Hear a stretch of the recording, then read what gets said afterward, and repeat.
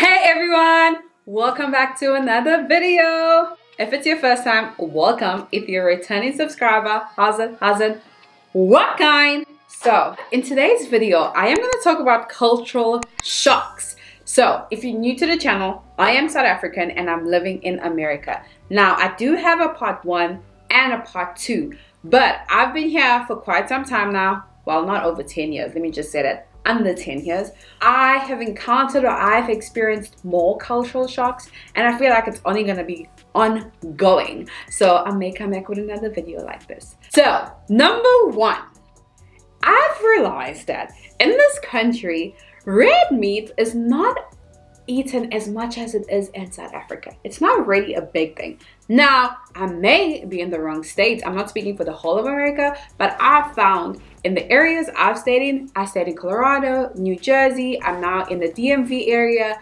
they don't eat a lot of red meat. They eat a lot of chicken. Chicken is their meat. I know a lot of people try to stay away from red meat here because of health reasons. They feel like it's not good for you to eat a lot of red meat. Versus in South Africa, I feel like even when you braai, fam, there's braai meat, there's red meat, you cook beef curry when your guests come over. You don't really serve them chicken. You do if you want to, but here I find chicken is the it for them. Here you can find hot dogs on the braai stand, you can find burger patties on the braai stand, you can find chicken wings on the braai stand. Now don't get me wrong, we will put chicken wings on the braai stand, but there will be some steak, there will be some red meat, there will be some like little pork there, a little and I find that meat in South Africa is a big thing. We love our meat versus here they love their chicken. I don't know if it's making sense. The second thing, and you would think by now I'd be used to it, but the cold, guys. I feel like the weather in general here for me is a massive cultural shock because as I said to you, if you've watched my other videos, I didn't really Google America, but the hot is hot, the cold is cold, and I'm a Durban girl, so I am naturally cold, but I feel like, guys, this is extreme. Only here I've experienced ice cars. You have to scrape the ice off in the morning. You have to heat your cars up because, you know, it's gonna be cold inside.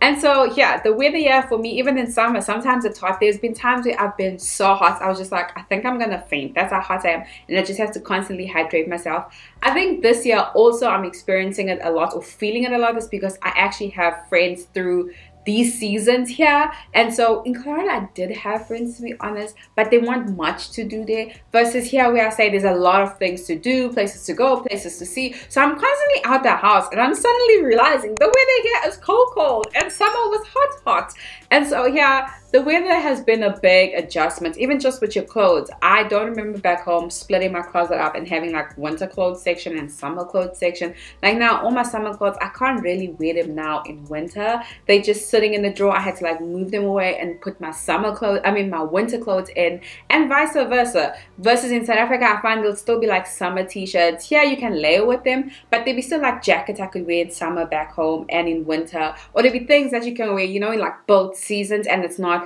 even in South Africa though, well, let me not say South Africa, in Durban, there'll be times where I'm sure there's been like a moment or two where I've worn shorts even in winter, where it's like that one random hot day. But yeah, I just think it's cold, y'all, or it's like hot, but yeah, it's cold. Okay, the third thing, when I was looking at my other 2 videos, I was like, I can't believe I didn't speak about this, because this, as a South African Durbanite, this was a big cultural shock.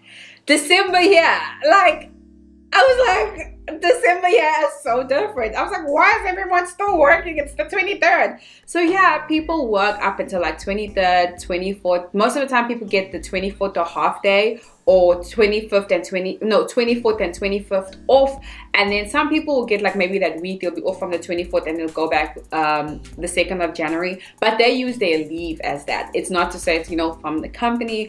Versus in South Africa, I feel like people are off the whole of December. It's like a whole party, it's a whole vibe. And then the kids is one blew my mind, because back home people threw a fit this one year when we had to go back to school early because there was strikes and everything. I think we had to go back to school on the 16th or the 15th, like that. And I remember people making jokes like the kids are gonna go back eating turkey sandwiches by this, you know, that whole thing. Versus here, I was like, my husband went back to school on the 3rd of January. Last year he went back to school on the 2nd, or I think my first year of being here with him, he went back on the 2nd. But I remember just being like, the day after New Year's. The day, because I think New Year's was, yeah, I think it was, New Year's was a Saturday, and so he had Friday off, and then Sunday was just the normal off, and he went back Monday. And I was just like, wow, like you go back to school so early. Like literally I was like, you just celebrated Christmas and New Year's. But it is a cultural shock, and you just have to adapt. And especially if you so used to having plans in December, it's like, oh, you come here and you're like, wait guys, it's cold. There's like no, like, we're going to the beach in December, or we're gonna be by the pool the whole day and we're just gonna braai. And so that was like a big cultural shock that I had to adjust to. And I know I'm not the only one, because all the South Africans I've spoken to have been like, yo, December is the hardest time. Okay, number 4 is the health, I don't want to say the health issue, the health, almost like their insurance, the health policies and that whole thing. And so I had surgery last year this time, like the 25th or 24th of January last year I had surgery. Now, no one prepared me for how America does their whole health system thing. It was a journey, hey? It was one of those things where I was just like, wow. Because I just thought it's like back home where you have your insurance card, you know, they claim it and they send all the filing to your insurance card and they pay it out, whatever. Yeah, I was getting bills upon bills upon bills. You pay the physician, you pay the administrator, you pay, yeah, you pay. It was like so many like different pay. Thank God God came through for your girl. But I was just like, I remember being like, this is a lot. Like I even called the, what's this thing, the health insurance person. I was like, aren't you guys meant to like figure all this out for me, or just like pay? But there was like a lot of like, I had to pay individual people besides the co-pay. I forgot, levies, besides levies that you have to pay and all those things.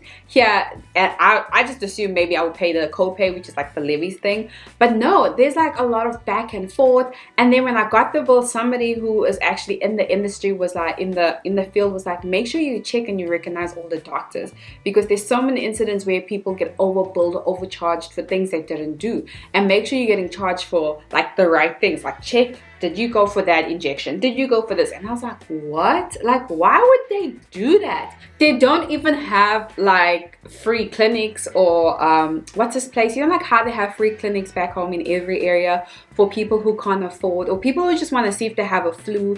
And some places you can't even just get over-the-counter medication. Like you can't just go like, I can go to Clicks and be like, I think I have this wrong, I need the flu, and I buy over-the-counter like medication. Yeah, they are like Walgreens, you can go to certain places and get stuff, but you can't get the strong, there's like a way you can't, there's like, because I remember wanting to get the strong stuff and they were like, no, you have to get it. And I'm like, I get this in South Africa, I get it over the counter in South Africa, but yeah, I can't get it. But yeah, they don't really have free clinics for people. So if you're sick or you have, you know, you need a flu shot or all those things, you have to go to a doctor and you have to pay money. Versus in South Africa, I find there's definitely those free places. Because I was like, man, I feel so bad for some of the people here who can't afford to go to doctors, who need, I was like, y'all should have clinics that are free. Now, I must say that I was told that legally they can't turn away somebody who needs help or like an emergency at a hospital.